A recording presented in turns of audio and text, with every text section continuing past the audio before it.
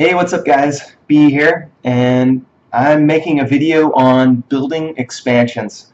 So you've seen these around the map probably if you're in an older realm. If you're in a new realm, eventually you'll see these. You can click a tile anywhere, click build to see a list of all the building expansions. And there's three different kinds of blueprints to build these buildings. The commander, blacksmith, all the wells, guardian enclave, district. They all require the just the normal building expansion blueprints. Let's see if I said that right. Empire expansion blueprints. That's what they require. Then there's this Royal Empire expansion blueprint that you need on the jewel mine. You need that on the Mughal village, and also you need that on the other one, the military command outpost. So you build these buildings, each one will give you march size increase. Certain buildings are different depending on how much it costs to make the building. You get a march size increase, either 1 or 2,000. And then the wonder, if you buy 10 packs for the wonder blueprints, you can build a wonder, and that'll give you, I think, 15,000 march size. Oh wait, 300k march size max. But I want to say the first building's only 15. So, but if you level up that building, eventually you can get 300k. So each building, they'll give you march size, and they'll also give you a special boost. And if you attack the empire, if you attack these, not empires, but if you attack the expansions, they also produce another material that you can attack and loot. So Commander Academy produces commander chests. Blacksmith produces crafting materials, so you'll get anything from Undertaker materials to Sentinel materials to even newer stuff, Guardian materials. That's in the blacksmith. These wells produce essences for the Elemancy Hall to imbue your troops with essence and upgrade your troops. But you have to have the Elemancy Hall to use that. You do get the boosts, the attack boost, armor boost, piercing boost, and HP boost. They're all good boosts. So you can make a case for these buildings even if you're not using the essences. Guardian Enclave's probably one I would avoid. It just produces the Guardian Shields. So unless you have a ton of mercenary rations and mercenary pits, I would avoid this one. But if you have a bunch of Guardians, you get the Guardian armor. And if you have mercenary rations, you can produce Guardians with the shields. So it's okay for some people. District produces blueprints, tomes, and that kind of stuff, and also gathering speed. And so you get ascension chests basically. And these ascension chests, they give you T3 resources. At least for me, they gave me T3 resources, and it was like 100k marble, corn, that kind of thing per chest, 100,000.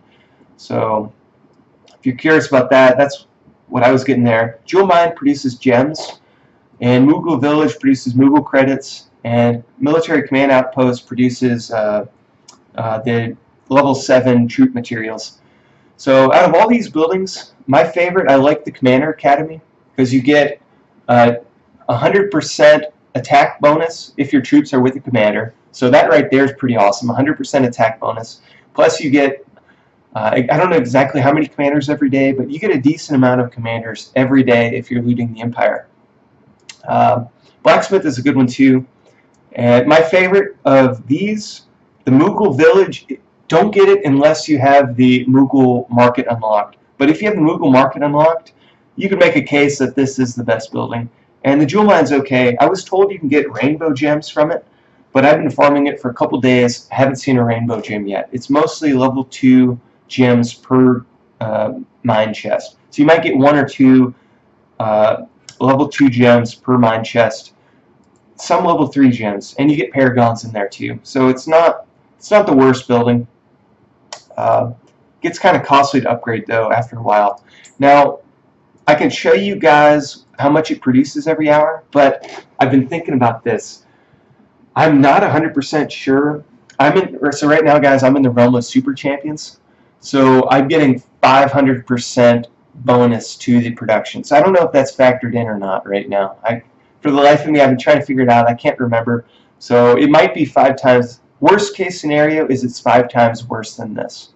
So it might be 5 times worse. Just know ahead of time. It might be I don't know if they factor it in here or not on the realm of super champions. So yeah, but pretty good march size, pretty good, pretty good other boosts here too. If you want trade capacity, Moogle Village is pretty sweet. Again, I think the Moogle Village might be one of the better expansions, assuming you have this building unlocked, because they've been putting some really good stuff in here. I've seen teleports for 1,500. I've seen, look at, you can get Undertaker chest, a legendary Undertaker chest for 500. You can get, look at this, guys. So that Lightforge face guard, how many guild hall runs does it take to get a legendary Lightforge face guard? You can get that in a couple of days, like a week. A week is probably the worst case scenario. Let's just say it takes 10 days of farming that Moogle village. Let's just say it takes 10 days. That's like the worst case scenario. That's if you're being lazy and you only attack it a couple times a day. You can get one of these within 10-15 days, like easy. 2 weeks to get a legendary Lightforge face guard, not bad. Teleports are 1,500. I've seen unlocks for the Monster Farm, for the Oracle Temple, for the Order of Heroes, all kinds of building unlocks. So the Mythic Forge, I've seen building blueprints for Monster Farm. I've seen building blueprints for the Oracle Temple, building blueprints for the Mercenary Fighting Pits. I've seen a lot of Guardian materials, so the Guardian chestplate, Guardian face mask, Guardian boots, all kinds of stuff in that Moogle Village. So take that with a grain of salt. It's not too bad. So you attack these. You have to attack these to collect the materials it produces. And so click collect, send your troops, and collect it. I want to say once you can produce, it's like here, if you attack it, you can collect 1 jewel mine from me right now. You let it produce up some, collect it. I would collect it as frequently as you can, because there's this other thing where you can steal other people's. And if I can find, so just for the sake of doing this, guys, if we click here, he has 395 Moogle market credits. Now, if you want to unlock the attack, which I just did today, what happens is you send your troops there, and if you get there before anybody else does, I'll get 10% of 396. So that'll be 39 or 40 credits. So you only get 10% of what's in there. So if you're seeing like for instance, let's look at this one. This is a blacksmith. There's only 2 chests in there. If you attack it, you're not going to get anything. You're just preventing him from getting his 2 chests. So, so I don't recommend attacking, guys. I really don't. Now, it's a viable strategy if you want to attack the Moogle villages.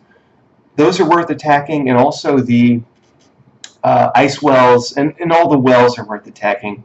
And some of these, like, if you let them build up, here if I attack this, you'll get 18 Moogle credits. Now, 18 is a small number, but if you're doing that, you're stealing everybody's. If you're being that punk that's stealing everybody's, you can get a lot of Moogle credits. And what one guy was doing, and it turns out, at least as of a little bit ago, and probably still the case, you can attack other people's expansions while you're bubbled. So you can be completely safe and go steal other people's stuff, and they can't do anything to you. There's one guy in our realm who was doing that, just talking trash in realm chat, stealing everybody's expansions. It was super frustrating, so people are going to want to zero you if you do that a lot, guys. So just be forewarned that people don't like you stealing their expansions. But you can, and you can do it bubbled. So it's something, guys. Take with that what you will. Another thing that's worth knowing, guys, is you can add empire expansions and teleport empires. So if you want to teleport it, you just click on the one you want to teleport and then select. You can also view your expansions by clicking that too. And what else? Oh, one thing I learned the hard way, guys, is don't deconstruct them unless you're willing to lose what you invested as far as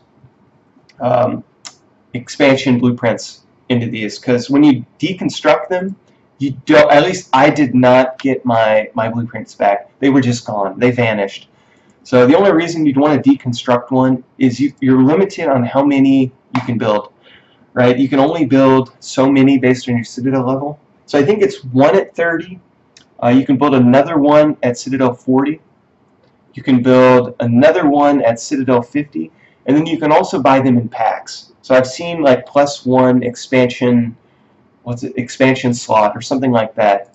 I've seen packs with that. So that's how you can, you know, basically your Citadel level is going to be your limiting factor for how many you can build, unless you're buying the expansion slots. So yeah, I can build 4. So that's 1 at 30, 1 at 40, 1 at 50, plus the +1 slot. So that's why I can build 4 of them. So yeah, don't deconstruct them, or deconstruct them at your peril, because the prints go away, guys. I learned that the hard way. So what else? What else about these things? My favorites are still, and I think this is actually some of the better packs to get. I've seen packs that come with 500 Empire expansion blueprints, and you know that's a pretty good pack. So like I would wait for the 500 or more, but I think that's about as good as you're going to do in any pack. Like that's a good pack, because with 500 you could build an ice well.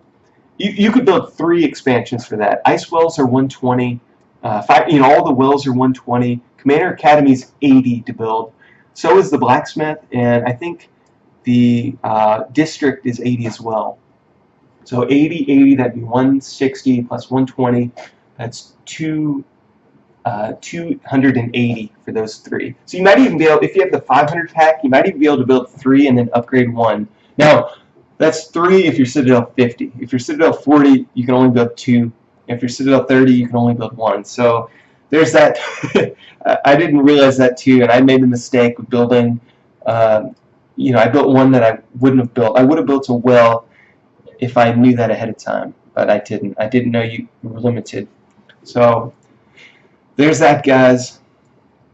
I think I pretty much mentioned everything I want to say. You can, so the big points, you can, if you get the unlock attack Empire expansions, you only get 10%. You have to make sure you loot these because they stop producing at the capacity. So you have to collect them. And collect them regularly. Collect them as soon as you can is what I would do. Other people can attack them. You can put on expansion barriers, but you know, you have to have the expansion barriers. So I would recommend only using them when you really need them. So like for instance, I'm in the realm of super champions, so we're getting plus 500 production from our expansions here. So that's why I have them bubbled up right now, because I want to get the most from what they're producing. So yeah, I think that pretty much covers up everything I want to talk about on expansions. If you guys have any questions, leave a comment. And I hope you guys are doing good. Hope you guys are taking it easy, having a great day. And I'll catch you guys next time. See ya.